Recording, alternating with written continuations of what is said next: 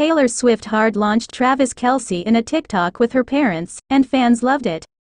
The Kansas City Chiefs winning Super Bowl 58 on Sunday against the San Francisco 49ers was a big deal. So, too, was Taylor Swift posting her beau, Travis Kelce, on social media for the first time. On Monday night, Swift posted a TikTok that featured Kelce along with her parents, Scott and Andrea Swift, at a club in an after-party in Vegas. She added the caption, "It's a friends and family party," they said. "Bring your parents," they said. In the video, she first pans to the Chiefs tight end, who sticks his tongue out at the camera, before showing her parents, who appear to be having a good time. The TikTok marks the first time Swift has posted Kelce on her social media during their months-long relationship, though the two are no stranger to public displays of affection. Kelce and Swift were also spotted dancing to some of her biggest hits, Love Story and You Belong With Me, in Vegas while celebrating the Chiefs' championship and Kelce's third Super Bowl ring. Travis Kelce and Taylor Swift share a behind-the-scenes look at their Super Bowl celebration. CNN, football season may be officially over, but Travis Kelce and Taylor Swift's good times continue. Thanks to social media, we were able to share in the fun after Kelce's team the Kansas City Chiefs beat the San Francisco 49ers in the Super Bowl on Sunday. Swift treated her followers to a look behind the scenes of their celebration in a TikTok video at a Las Vegas club, where first Kelce is seen partying. The words over the video read, "It's a friends and family party," they said. "Bring your parents," they said, as the scene shifted to show her dad, Scott Swift, taking a swig of a drink while sitting next to her mother, Andrea Swift. Accidentally going clubbing with your parents is something everyone should try at least once in their life, Taylor Swift's caption read. The views we got of Kelce came from others. The Chainsmokers reportedly DJ'd at an after-party at Zouk nightclub at Resorts World in Las Vegas. They shared a video on TikTok showing Kelce dancing and singing along to Swift's 2008 hit, You Belong With Me. Kelce is seen in the video in the DJ booth with the Chainsmokers. The football player is shown first appearing to be searching for someone in the crowd before singing in the video, "Are you in love with me?" as he points to himself before singing the lyrics, "You Belong With Me." Drew Taggart of the Chainsmokers ends up embracing Kelce. According to the caption on the TikTok, he said to him, "I didn't know if I should play it or not." Moved a song up in the setlist for the occasion, the caption ready, adding, "Worth it." Patrick Mahomes reveals which Taylor Swift song he sings in the shower. Patrick Mahomes is a Swiftie through and through. Following the Kansas City Chiefs' big win at the 2024 Super Bowl Sunday night, the famed quarterback participated in a lightning-speed Q&A from Disneyland about his life. "What's the last song you sang in the shower?" an ESPN interviewer asked Mahomes Monday. "Love Story" by Taylor Swift, he responded after taking a second-long pause to ponder. The NFL star, 28, also revealed that he has more than 300 unread text messages since defeating the San Francisco 49ers. "So, I need to catch up," he quipped. Swifties flooded the comments section to praise Mahomes for giving his teammate Travis Kelce's girlfriend's 2008 hit a shout-out. "All Love Story" by Taylor Swift, commented one TikTok user. Mahomes confirms Swiftie status, added another. One viewer pointed out that the QB must have had "Love Story" stuck in his head from one of his team's various Super Bowl after-parties in Las Vegas. Video showed Kelce and Swift, both 34, dancing and kissing while a techno version of the song blasted throughout XS nightclub at the Wynn Hotel following the big game. The pair were all smiles as they celebrated the Chiefs' back-to-back Super Bowl wins, having defeated the 49ers 25-22 in overtime this year. It was a big night for the pop star's music catalog, as the tight end also found himself belting out her hit, "You Belong With Me," at Zouk nightclub as they pointed at each other from across the packed room. The couple, who have been dating since the summer, looked completely loved up throughout the night despite her parents, Andrea and Scott Swift, hilariously standing nearby.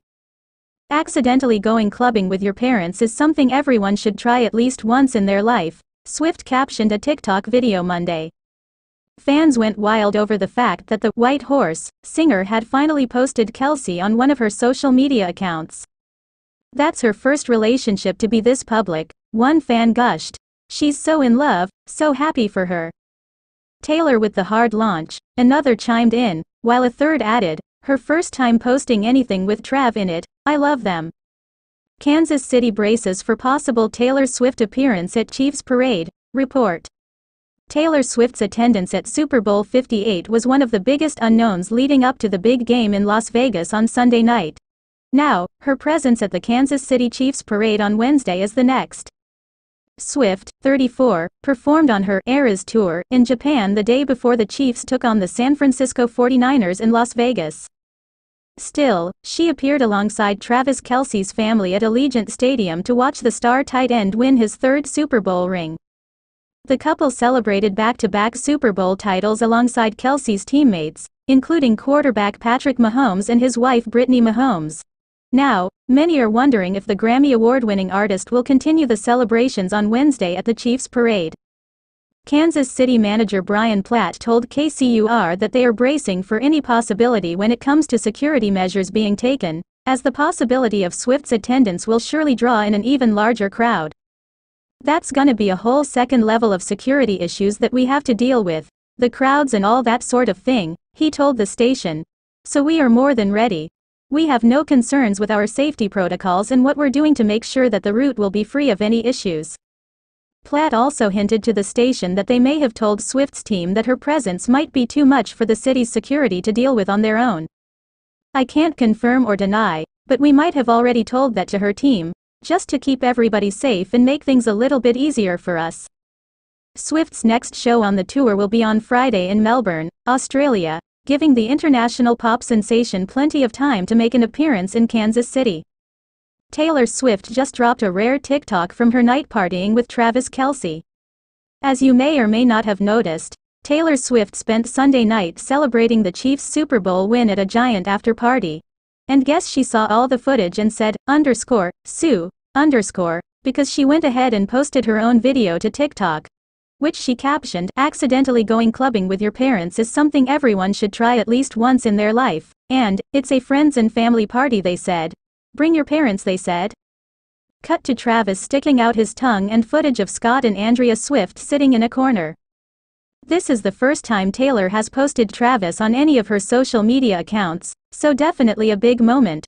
Though they're pretty public about their relationship at this point, considering that on Sunday alone they kissed at the Super Bowl in front of a live audience of millions, and then spent the evening dancing and kissing to "Love Story." Basically they're living out a Cinderella story in real life. Reliving a Cinderella story with Travis and Taylor Swift. pic.twitter.com/N0JL9Sagai6. Becca Hibiscus, at Becca710, September 25, 2023. So, what's next for these two? Taylor appears to have flown back to Los Angeles from Las Vegas, while Travis is presumably celebrating with his team for a few more days. Taylor is then expected in Melbourne on February 16 for the Eras Tour, and there's speculation that Travis will be joining her in Australia now that he's finally made it to the off-season and has some free time on his hands. Sue, yeah, stay tuned. Oh, and if you missed their club kiss. Taylor Swift, Travis Kelce celebrate Chiefs winning the Super Bowl. A look back at their relationship. "It's a love story, baby, just say yes." Taylor Swift and Travis Kelce have been dating since at least September 2023, when the anti-hero singer first attended a Kansas City Chiefs game to cheer on the tight end. The appearance broke the internet and came after months of dating rumors. Since then, Swift has become a fixture in suites and on TV screens, having attended more than 10 Chiefs games throughout the 2023-2024 season. Travis Kelce has returned the favor by traveling for an Eras Tour concert in Argentina. After the Chiefs' AFC Championship victory, when Travis Kelce and Swift shared a kiss on the field, the tight end and his team went on to win the 2024 Super Bowl on February 11, resulting in a sweet, victorious moment between the lovebirds. Following the Chiefs' win against the San Francisco 49ers in overtime, a huge celebration filled the field. After Swift and Travis Kelce's mom, Donna Kelce, held on to each other as they listened to Travis Kelce and others make speeches after the win, Swift reunited with her boyfriend and they embraced one another while sharing several celebratory kisses. How did they get here? Here's a detailed timeline of their relationship up to this point. May 12, 2023. Taylor Swift says she's an Eagles fan. Taylor Swift, who was born in Pennsylvania, released the song Gold Rush in 2020, which features the lyrics, "My Eagles t-shirt hanging from the door." During her May 12 Philadelphia stop on the Eras Tour, Swift cleared up speculation about the lyrics by revealing that she was referring to the NFL team, not the Hotel California band. "Guys, like, come on. I'm from Philly. Of course it's the team," she said on stage in a video shared by the NFL. In February, the Eagles lost to the Kansas City Chiefs at the 2023 Super Bowl. The game made headlines for being the first time brothers played against each other in the championship game. Enter Travis Kelce. July 8, 2023. Travis Kelce attends Eras Tour stop in Kansas City. Travis Kelce, on the heels of his Super Bowl victory over brother Jason Kelce, attended one of Swift's Eras Tour concerts like millions of fans in the summer of 2023. But while Swifties were looking forward to hearing some of the musician's biggest hits, Travis Kelce arrived with a plan to get Swift's attention. The athlete shared on the July 26 episode of the New Heights podcast, which he co-hosts with his brother, that he created a friendship bracelet with his phone number and wanted to give it to Swift at one of her Arrowhead Stadium shows in Kansas City. "I was disappointed that she doesn't talk before or after her shows because she has to save her voice for the 44 songs that she sings. So I was a little butthurt I didn't get to hand her one of the bracelets I made for her," Travis Kelce explained on the podcast July 26. He was bummed but still appreciated Swift's impressive performance. "She doesn't meet anybody, or at least she didn't want to meet me, so I took it personal. But it was an unbelievable show," he said.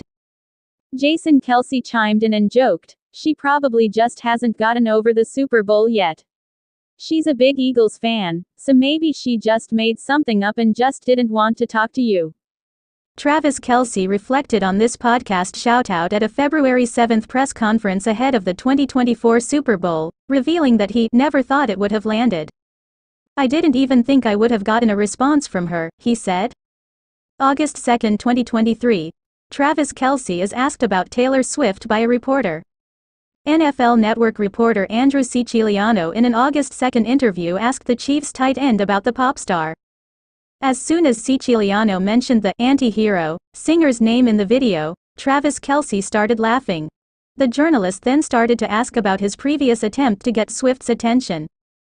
"I said what I said," Travis Kelce replied, "and I meant what I said when I said it." He continued, "You know what? It is what it is. I'm not going to talk about my personal life. I know what you writers want to hear. And you want to hear more about that, and I'm not going to give you anything." Siciliano pressed on, wondering if Swift reached out to Travis Kelce. "And that's going to wrap it up here at NFL training camp," he playfully said before the clip ended, skirting the question. Late August 2023. Travis Kelce and Taylor Swift hang out in New York. Travis Kelce and Swift hung out in New York more than a month before Swift attended the Chiefs-Bears game September 24, a source close to the situation told Today, meaning they linked up sometime before the end of August. August 31, 2023. Jason Kelce teases Travis Kelce for his mustache, with a reference to Taylor Swift. Travis Kelce discussed his decision to bring back a mustache during the Chiefs training camp on the Season 2 premiere of his podcast, New Heights, which came out August 31, 2023. He said he has styled his facial hair that way every training camp for the past few years to imitate his coach. "Have you found out what Taylor Swift thinks of your mustache?" Jason Kelce cheekily asked, likely poking fun of his brother's famous failed attempt to give her a friendship bracelet during her Kansas City stop on the Eras Tour in July. "Yeah, we're not going to bring up Taylor Swift in this episode, but something tells me she's going to like it," Travis Kelce responded with a smirk. September 15, 2023. Jason Kelce addresses dating rumors involving brother Travis Kelce and Taylor Swift. In September, 2 months after Travis Kelce said he tried to make a move on Swift, the dating rumors stayed strong, and Travis Kelce's brother, Philadelphia Eagles center Jason Kelce, weighed in on several occasions. After Philadelphia defeated the Minnesota Vikings on September 14, analyst and retired NFL star Tony Gonzalez unexpectedly referenced Swift in an interview with Jason Kelce and Eagles quarterback Jalen Hurts. He couched the question by saying his 15-year-old daughter is a big fan of a certain pop star. You have a family member, a brother, and I've been hearing rumors. Can you comment? He asked Jason Kelce. I've seen these rumors, the Jason Kelce responded. I cannot comment. He added, ever since catching Kelce, everybody's been infatuated with Travis's love life, so I don't really know what's going on there. I know Trav is having fun and we'll see what happens with whoever he ends up with, before laughing. Travis Kelce's search for love was documented on the E! reality series, Catching Kelce, in 2016. Tony kind of blindsided me with that question on Thursday night, he said. It's hard to answer because I don't really know a lot about what's happening with Travis's love life. His business is his business. I stay out of that world. But having said that, I think he's doing great. I think it's all 100% true. I hope that this goes a mile. September 17, 2023. Travis Kelce's dating life becomes the talk of the NFL. Travis Kelce's public attempt at courting Swift stoked rumors that the two might be romantically linked. As a result, NFL commentators took every opportunity to link the pair together, even while Travis Kelce was playing on the field. Touchdown, Travis Kelce. Kelce finds a blank space for the score, commentator Ian Eagle said during the Kansas City Chiefs game against the Jacksonville Jaguars on Sunday, September 18, making a reference to Swift's song, Blank Space. I faced down Taylor Swift's legal wrath, and one how a mouse might feel going up against Godzilla is, I imagine, how Jack Sweeney feels right now. Sweeney, a third-year college student at the University of Central Florida, received a cease and desist letter from pop star Taylor Swift's legal team in December. Sweeney came into the crosshairs of Swift's attorney because of his penchant for mining publicly available air traffic data and using it to track various celebrities' private jets, then posting that information on public social media accounts. Swift, evidently, did not like this trick. And now they have bad blood, to say the least. As someone who got the same treatment from Tay-Tay, Jack, welcome to the club. You're not alone. And Taylor's favored legal tactic, the cease and desist order, is a tired, hack tactic, not something to fear, typically. Back in 2017, Swift sent a legally farcical cease and desist letter to me, too, over a blog post I wrote. She, or her legal team, rather, backed down after being publicly shamed by numerous bloggers and magazines. And once the smoke cleared, I have to admit that it kind of helped my career as an attorney. Let me explain.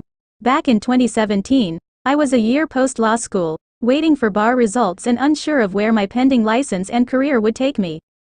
I'd written a short piece of criticism of Taylor's weird politics for a small blog, Pop Front, I'd started with a few friends. Younger people might not remember this, but Taylor Swift used to be kind of apolitical. This seemed like a conscious PR strategy. Earlier in her career, she had more of a country flair to her, and likely did not want to alienate those right-leaning fans. I thought it was weird that so many alt-right types seemed to idolize her as an Aryan goddess, and equally weird that she didn't seem like she was doing anything to stop them. So I wrote a blog about it under the headline, Swiftly to the Alt-Right. Taylor Swift subtly gets the lowercase KKK in formation, and then forgot all about it. I faced down Taylor Swift's legal wrath, and one photo illustration by Thomas Levinson, The Daily Beast, Getty. How a mouse might feel going up against Godzilla is, I imagine, how Jack Sweeney feels right now. Sweeney, a third-year college student at the University of Central Florida, received a cease and desist letter from pop star Taylor Swift's legal team in December. Sweeney came into the crosshairs of Swift's attorney because of his penchant for mining publicly available air traffic data and using it to track various celebrities' private jets, then posting that information on public social media accounts. Swift, evidently, did not like this trick. And now they have bad blood, to say the least. As someone who got the same treatment from Tay-Tay, Jack, welcome to the club. You're not alone. And Taylor's favored legal tactic, the cease and desist order, is a tired, hack tactic, not something to fear, typically.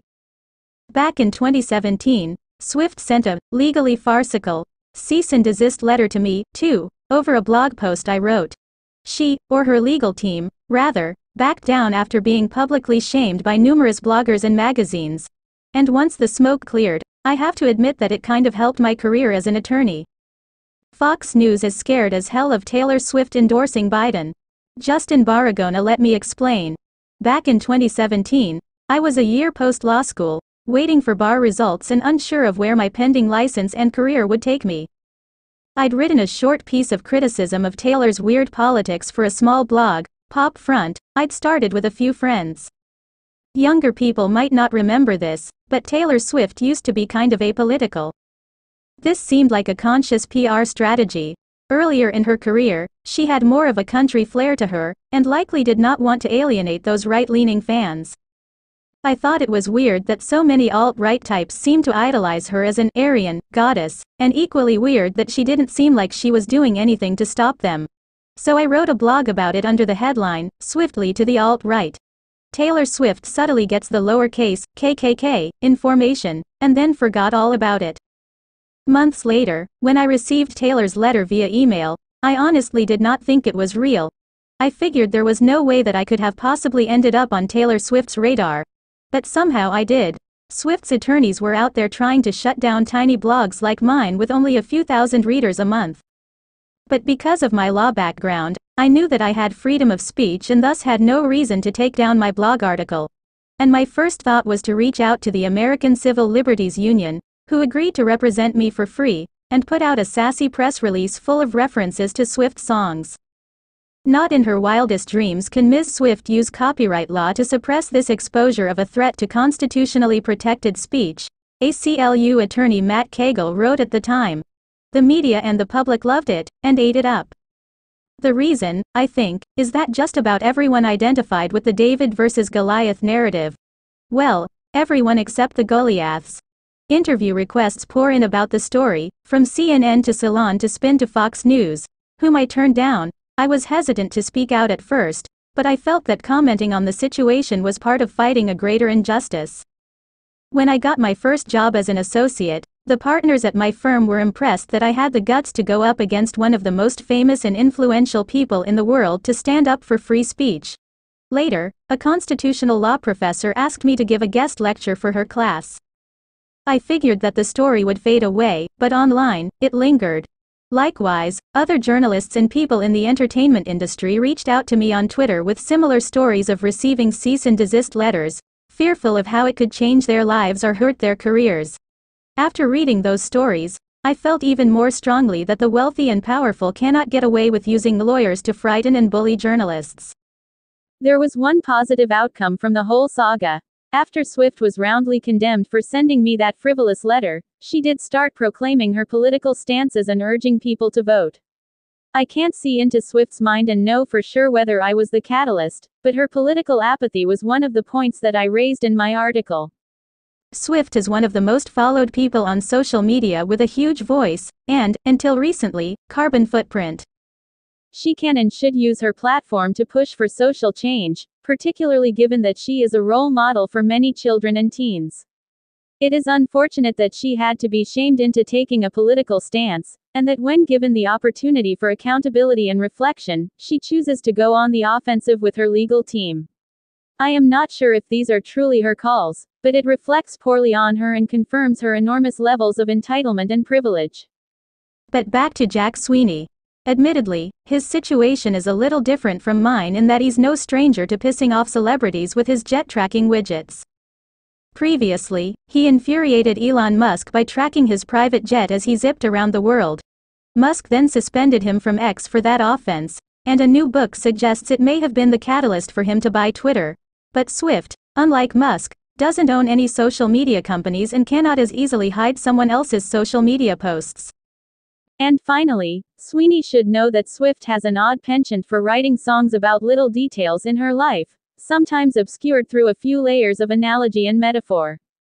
After being publicly harangued over her efforts to silence a mild-mannered blogger, Swift called her next album, Reputation. "My reputation's never been worse," she crooned on the single, Delicate. I always wondered if the song, or the album, was maybe just a teensy bit about what happened with me or the ACLU. Okay, probably not, but it's something to laugh about, at least. And Sweeney might find himself asking the same question when there's a song on Tortured Poets Department about her private jet.